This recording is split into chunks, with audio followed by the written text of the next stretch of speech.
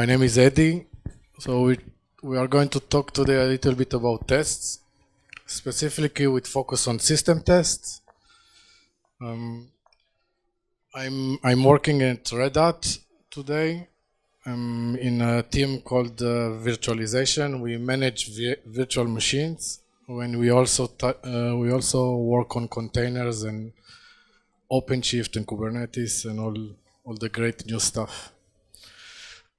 Overt, it's a system that manages the life cycle of VMs from deployment to running them and playing with them.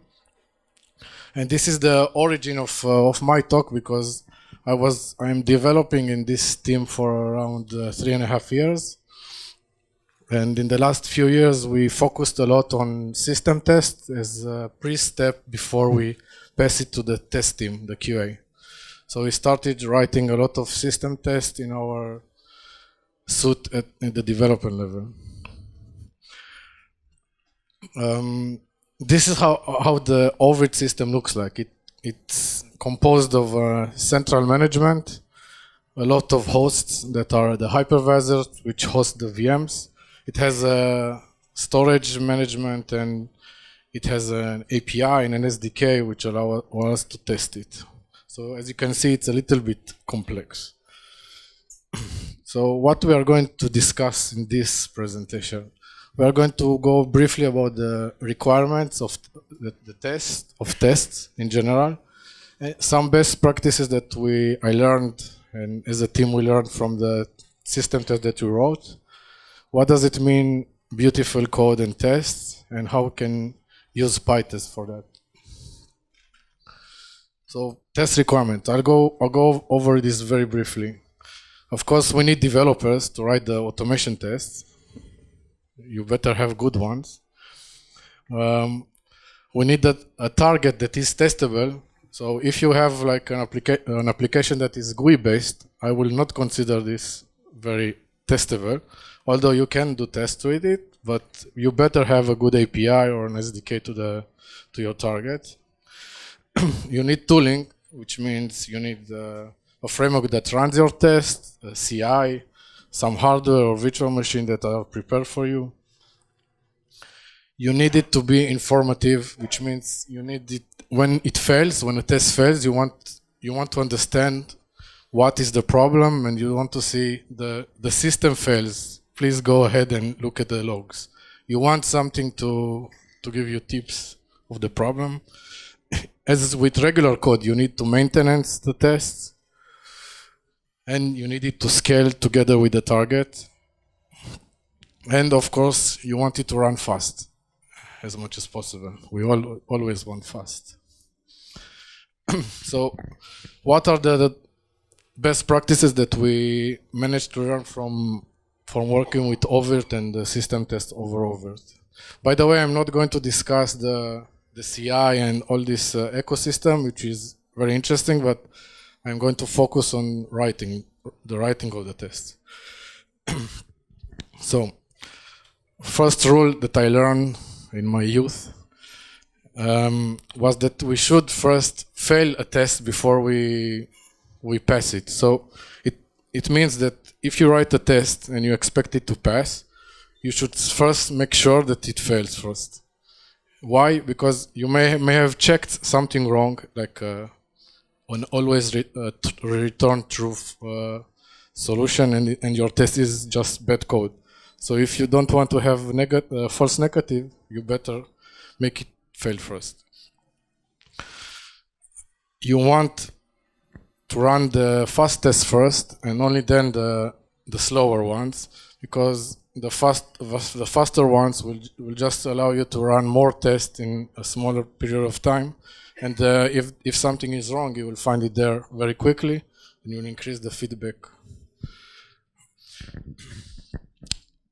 You need the test to be focused. It means that they need to test one specific problem, or one specific scenario. It should not test many scenarios in one test, because if it fails, you'll have to start debugging what exactly failed there, how, and look at the logs, and it will take you a lot of time to do it.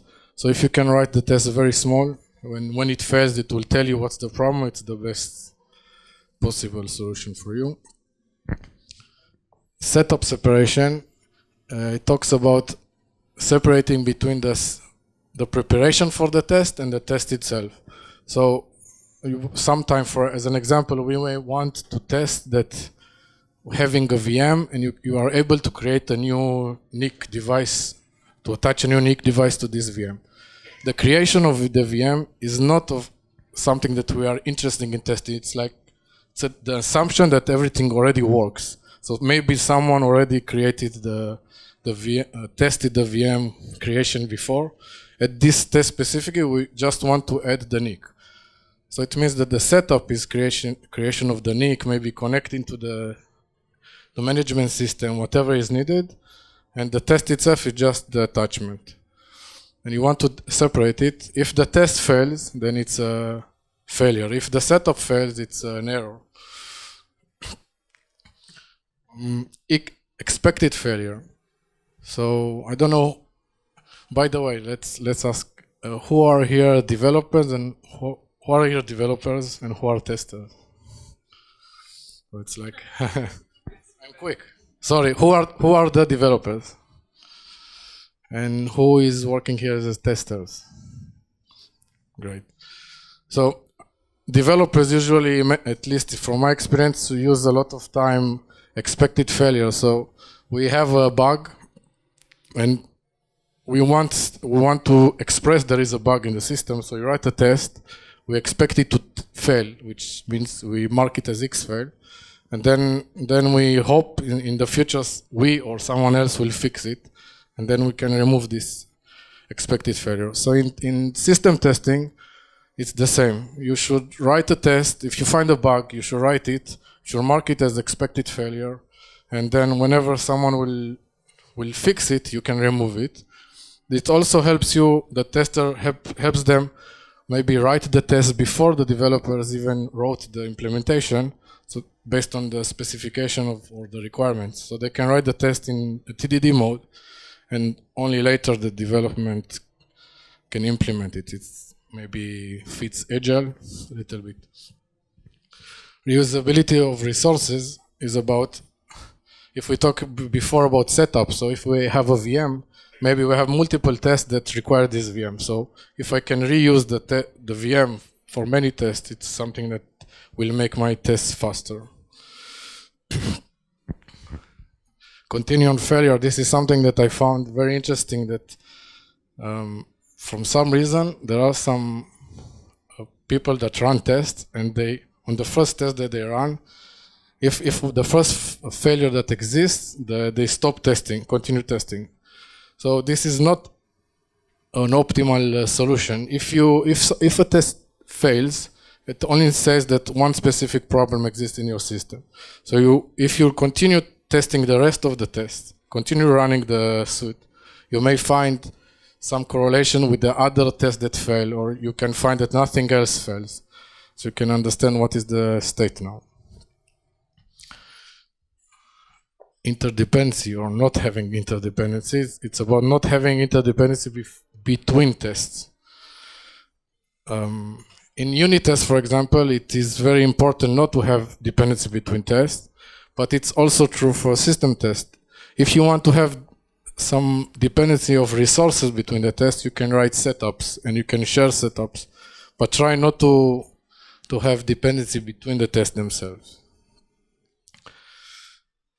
This is readability. This is one of my pains as a reviewer. If you write code in general, it's nice if the reviewer or someone else in the future, even you in the future, will read the code and will understand it without starting to find out what your algorithm is doing. So first of all, name everything correctly. Write, try to describe what the test is doing and not the how, and the how hide it inside functions. Dead tests. So in production code, if we have dead code, it means that we are either not running any test against it, or in its operation, it doesn't even run. No one calls it or something like that. With test, it's harder. We don't have tests for tests. So the only way to make sure that the test is okay is that we run it. So if the test is not running at all, it may just rot, and the target that you are testing may change the API and you won't even know it. So it's better to remove it if you can. Because you have source code, or you can just revive it later if it's needed. Randomization and logic. So try to avoid randomization and logic in regular test. If you need randomization, which for example security issues, you should write your own separate suite that runs these tests. It's a special case, and it shall not be related to the regular test that you are doing. And the reason for that is that usually in test, it's very nice that you write an input and you say what you expect. So you can read it really nicely and you know what's going on. If you do randomization, you don't really know what's going on. And logic is, don't try to mimic the target logic and don't try to run after it. If you can, remove as much as logic as you can from the test themselves. What does it mean, beautiful code? So first of all, clarity and transparency. Clarity is how easy it's for you to read the code. And transparency is if the code tells you, the names there tells you that it does something, but actually it does something else, it's not a transparency. So if you call a name of a function in a specific way, you better do what it says and not do something else like surprising, like side effect is something bad. Here's an example from just my attempt to explain you what does it mean. This one, can you tell me what this one is testing?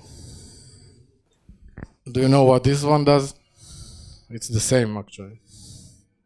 Is it more clear now? So the name of the test is important and how you write it inside of it is important. If you make it very complex, it will be hard to read it. Elegance is about solving a problem in the same level of complexity, but in a little bit different ways. One, it's a little bit nicer than the other. A simple example is finding the max value in a list of items. This is one way, and this is the simplest way in Python. Efficiency is about algorithms and what you need for the interviews. So both can look really nice, like this one is really nice looking, but it's a little bit less efficient than this one, and you can check it later why. Reusability and extendability. So you want to write your test, your code, whatever you write, you want to write them in a way that you can reuse them in the future, either inside your project or outside, like you create a new project. So you want to reuse it and you want to allow it extendability. So you need interface, you need to make sure the dependencies are correctly done and not a mess of dependency. You want to make a modular and decoupled code. Aesthetics for Python is pretty easy because we can use pep8 and just check our code and see that it goes with the standard. It's how you look at how you format, for example, the dict or stuff like that. A small quiz until now. Let's see how if you were listening well. As a reviewer, is this code good or bad?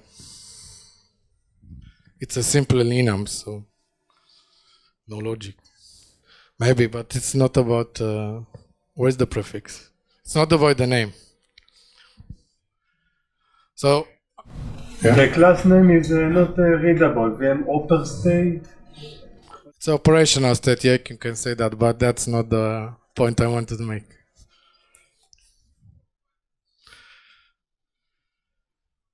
It's what? Well, I look at it a little bit different. So if I see it a lot, by the way, the attempt to, so someone that wrote something like this will say, I will ask him, why do you put everything inside the same, you have a general, this constant spy module, it's like the garbage collector of your code. If you don't know where to put your constant, you'll put it here. and everyone in your project will probably import it. So if I am going to add some constants for the VMs or for the network, all the project will know about it, which is it's a dependency issue. So from my point of view, if the VM stuff should go to the VM part in your program that manages it, and usually only the local ones will use it. And if someone from outside will need it, they will know that they need to contact the VM sub-package or module to work with it. So try to distribute this and not create stars in your code. This one, I hope it's a bit easier for you. Is this good or bad? Yeah, so there are a lot of things that are bad here. For example, first one is the name of the test. No one understands what it does. Like, okay, I'm testing the network, thank you. So it will fail. The failure of the network, the testing the network failed. Nice. So first of all, yes, you should create the networks outside. Why? Because you may want to reuse them to other tests. Like maybe one of the tests needs only network 0. All the rest need all of them. So you can reuse the objects. What? Now you assert the response. So if let's assume the ping returns true or false. But yes, you can say instead of a ping, you can say is connected to, and then set net 1. That's more or less what I have to say here. Yes, and that's a good one. There is no cleanup here. So if you have written the create network as a setup, you will probably include the teardown, which cleans up the network, and you can control when the network needs to be cleaned up there. So that's very good. Thank you. A little bit of our Pytest. This is a quick one because I think are more people will talk about it. So Pytest is the framework that runs testing. This is the most common one that exists today. It has fixtures, and this is like the star of Pytest, I think. Fixtures are setups and teardowns. It has intelligent asserts, which means that they can interpret what is the object they are asserting on, and based on that, it will tell you what's like. It will, for example, if there is a failure in the comparing dicts, it will tell you. It will give you the output of the diff of these dicts. So it knows what it asserts, although you only write the assert. It supports expected failure and skips. It has a parameterize option. I will show it in a few seconds. And it has plugins. And so these plugins, like everyone is writing these plugins, it's like the App Store. It has everything almost. And of course it has fixture. So without fixture, Pytest will not be Pytest. So it's important maybe to explain why. The classic way of setups usually is that you define a setup function and you define a teardown function and you put it in a module, in a class. But with Pytest, you just define something that is called a fixture. You decorate it, as you can see here. So is there someone here that doesn't know Pytest? Oh, that's good. So the first one just decorates a function. It's per function. So if every test that depends on the first one will do the setup, then at the yield point they will do what is written in the test, and then when the test finishes, it will execute the teardown. The second one is a module level scope, which means that if you have multiple tests in your module, the first one that we run and depends on it, it will run the setup, and because it doesn't have here a teardown, you have a return and not a yield. The other test in this module will just not run them. The third one is it's a session level, which means this is for the whole test run of the test. Just an example. The last one is an example of using auto use, which means the test don't need to refer to it in order for it to run. They will just run for every test in general. Usually you can do that if you don't need the output of it. So this is just a way how it looks like when you write the tests. The intelligent asset is a simple asset, but you can use the same keyword to do all the asserts. X failing, you just mark it as an X fail. You can tell what is the exception that can cause it. If it's strict, it means that if it will pass, it will fail you, and you can write a reason. Parameterize is to have one test with multiple inputs. For each input, it will run a different instance of the test. A little bit. This is the summary of what we had here as an example. So let's look at something ugly, very ugly. This is the ugly test. The name is bad. The body looks terrible. If you manage to understand it, it will be interesting. Please come to me after. We can talk about some work. As you can see, the assert is here. So let's try to make it more readable. So first of all, we can create the setups. So we can create a fixture for the connection, and it's tear down. We can create the VM0 fixture, so it will create the VM and to destroy it in the end. We also have a fixture to run the VM and to stop it. And here there are two tests that can use it. The first one just is dependent on the fixture of the VM that is not running, and the second one is about the fixture that is running. This is the second example, which is also a little bit ugly. This one is a setup with all the objects inside of it.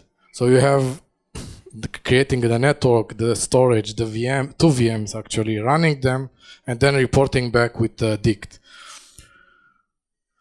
It is preferable to do something like that, to give each of them a fixture, and then in the test just collect them all and say what you need there. So other fixture can use everything or only partial stuff. Thank you.